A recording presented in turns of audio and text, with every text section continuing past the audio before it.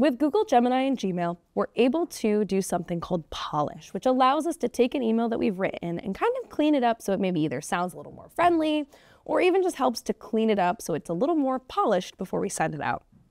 There are two ways that we can access it. You can either use the keyboard shortcut, which if you're using a PC is Alt-H, or Option-H if you're a Mac user. You also can, on your screen, click this little Help Me Write icon, which is how you can have Gemini help you write things in your Gmail, and we can select Polish. Now what this is going to do is Gemini is now going to scan the email and it's going to make suggestions to help us polish the email.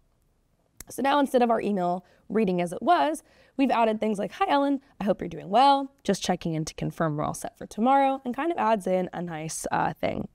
Just a slightly more polished email than what we had written before. Now I have the option to recreate. If I don't like what Gemini has first given me, I can always click recreate, or I can refine by having Gemini formalize, elaborate, or shorten this. But I have to say I like this how it is. So I'm going to click insert, and now it's going to insert it below. So what I'm going to do is just highlight, get rid of all that.